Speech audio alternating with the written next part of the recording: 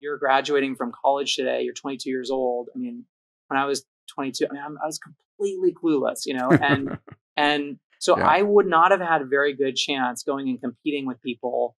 This is at least my logic. Like, I wouldn't have a very good chance of going and competing with people who are already experts at doing something that was well understood. Mm-hmm. So instead, I kind of had this thought of like, well, if we're all living in this little city, I will leave the city and go out onto the frontier and find land that I think will be valuable in the future. And I'll spend a lot of time becoming an expert in something that people don't know anything about. I think that's like a really powerful model for young, engineering talent or entrepreneurial talent who are thinking about new things. If all you do is like run to whatever the hype train is focused on that month, Yeah. you're always way, way, way behind.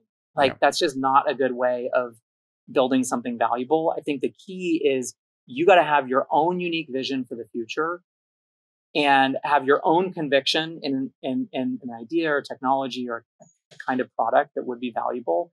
And it's actually way better if you can go out and have a couple of years on your own, becoming an actual expert and creating, value and technology and creating a team.